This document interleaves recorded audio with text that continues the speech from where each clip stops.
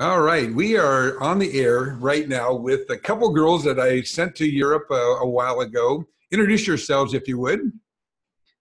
I'm Emily Moore. I'm Melissa Wagner. And in America, you guys were pitchers somewhere in Pennsylvania. Where did you guys pitch at? Johnstown. Johnstown, Pitt, Johnstown. Yeah. So anyhow, out of the blue, we looked at these girls, and there's a couple teams in the Netherlands that wanted pitchers, and we found them both actually separately. And next thing you know, they're both going to the same country, very, very different teams. How far away from you are you guys? Maybe a half hour-ish, around a half hour. Hoofddorp to Maasluis by train, at least. So Emily, you're in Rotterdam, correct? Yeah, I'm living in Maasluis, which is about 20 minutes outside of Rotterdam. Okay, and Melissa, where are you living? I'm in Hoofddorp, and it's about 25 minutes out of Amsterdam. So you're kind of like Rotterdam, Amsterdam.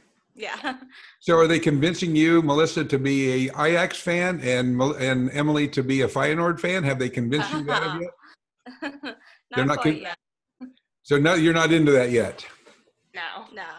Because at one point there's like the Yankees and Red Sox there. They don't like each other. So you're in two parts of the country that is vicious when it comes to soccer. Right. So tell us about your softball experience that's going on right now. All right. So it's a lot different than it is in the States. Okay. The practices are a lot different. The girls are a lot different. In the States, you have to stop playing by a certain age. And here you don't. So there's women on my team that are a little bit older. Some of them have kids that are closer to my age than I am to their age. So it's pretty cool.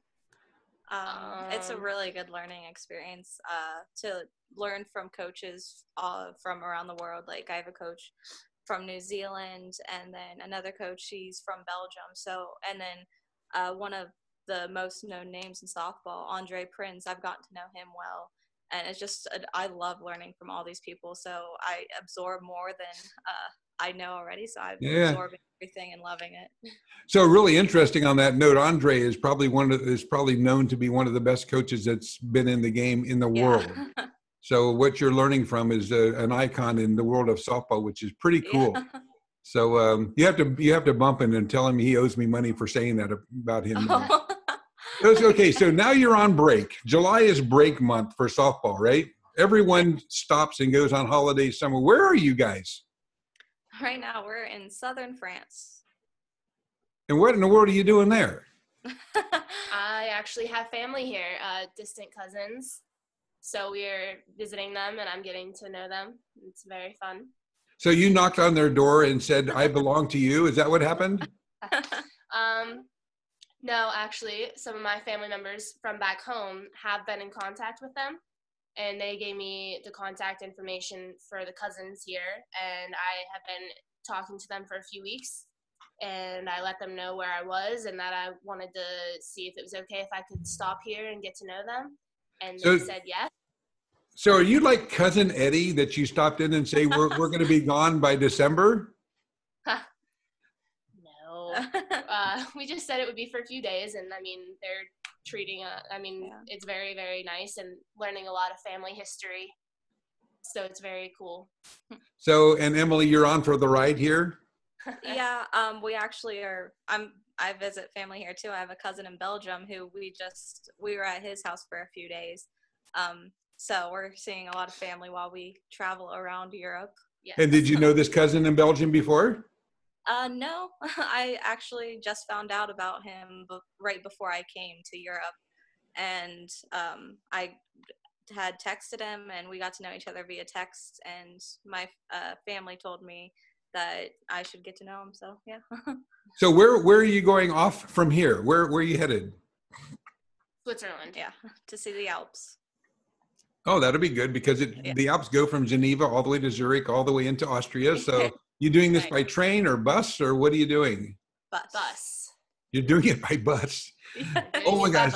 You've got to tell us this experience, because I've heard of stories like this, but you're not going to do the bicycle thing though. No. No. So is this bicycle thing in the Netherlands, have you gotten onto that at all yet? Oh yes, Yeah, we biked a lot. First day, actually, whenever I arrived, I went to practice that day, and after practice, I was given a bike, and they said, "This is your bike," and that's how I got home, and that was my first day. So since day one, I've been riding a bike to and from practice, and basically everywhere. So Emily, what about you? You the same or? Well, I play on 2 different teams, one in Rotterdam and then one in Maasluis where I live. And I bike to the one in Maasluis since it's only a 10-minute bike ride, but it's down a nice little canal. It's a very beautiful bike ride. But in Maasluis to Rotterdam, we usually drive. So tell me, what is about this biking thing? Is it interesting for you to bring that kind of back home? Is that interesting at all to you? Yeah, Maybe, a yeah. little bit. I'm just really excited to drive when I come back home again. Yeah, I mean, it's a lot different, but I mean, it's also very relaxing to be able to ride your Yeah. bike everywhere. So So tell me, what is the difference? Talk about people and the people that you've met in the Netherlands. What's the difference that you see from them as opposed to what we see in America? Let's see. I have found that they are very accommodating, very nice. They help me out whenever I need anything. They always make sure that I have everything I need. They eat a lot of dairy. I found out a lot of cheese and yogurt, which I've made that my diet basically. they drink a lot of coffee. Coffee, yeah. Yep. Lots and lots of coffee. So are you coffee drinkers? Yes. Yep. So it kind of fit. Okay. So you're not picking up the smoking habits though, right? No, No. Not yet. no. Actually, it's a little lesser of a Dutch thing. It's a little bit more of a French thing. So, but anyhow, so you're going to Switzerland. When are you back into kind of like home in the Netherlands? First week of August. Yeah. And so right now you are exploring. Are your parents ever going to come over and see you guys at all? Or Not sure about Yeah. mine yet. I don't think so. so they've totally abandoned you. They're glad that you're on your own. They're having parties back home, right? Yeah, pretty much. Yeah. Or something like that. So what's today bring for you? Well, it's raining here right now, so not much. Yeah, we went and met some more of the family today. Most of them all live in the village, this very small village, on the same street. Well, So we walked down a few houses today and met with some more. And no one speaks any English. They all speak French. So I have one cousin who he visits Manchester, New York a lot. So he kind of speaks in English. So he was helping us translate. so when you have to go to the bathroom, you kind of know the sign that where's the toilet and you know that kind of stuff, or I'm really hungry. So yeah, we use Yeah. a lot of hand motions to communicate. Right. but you're getting by, right? Yes. Mm-hmm. So you've been in the environment of the Dutch language, but you don't hear it very much, I guess, because they speak English well, right? Yeah, but we pick They up don't. on stuff. Yeah, I mean, they mainly speak Dutch around us. I mean, I sometimes they speak English to me. Yeah. The coaches sometimes forget, so they speak all Dutch and then But pull me aside after and tell me what they said. what's But- really funny, because when they're speaking Dutch around you, they're talking about you. You do know that, Oh, right? right. Okay. Yeah, you can kind of tell what they're saying. You just Yeah. don't know exactly what it is. But mostly, I'll just tell you, it's probably good. So Yeah. anyhow, you're loving this experience. Oh, Mhm. definitely. For sure. You haven't fallen in love with the Dutch guy or French guy yet, right? No, That's the not yet. Swiss guy. That's coming up, right? Maybe. Yeah, so you just have to see what you find on the bus, I guess, right? That long bus ride. Well, I'm going to gather some information when you guys get back. When you get back, I'm going to do this Okay. all over again. But there's a whole lot of people that's wondering, what are they doing? Where are they going? And have they been lost? Are they in a movie now? Or exactly what's kind of like Taken, what would be Taken number 4? Oh, no. Oh, you went to Paris. Tell us about Paris. Oh, it was amazing. So gorgeous architecture. We saw Notre Dame and the Eiffel Tower, ate pastries, had a lot of delicious food there. Mm-hmm. So would you go back again? Yeah. For sure. Well, I'll give you a hint there. That's a great honeymoon spot.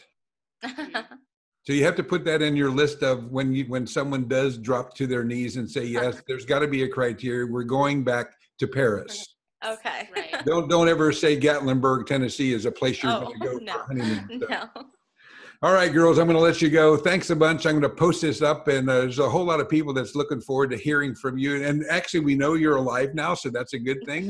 You do. You're not being coerced into this. That's a good thing, too. But I did kind of coerce you, but anyhow, that's okay. Hey, good having you guys. Thanks a bunch. Thank Thanks. you. Bye, Kurt. Bye-bye. Bye.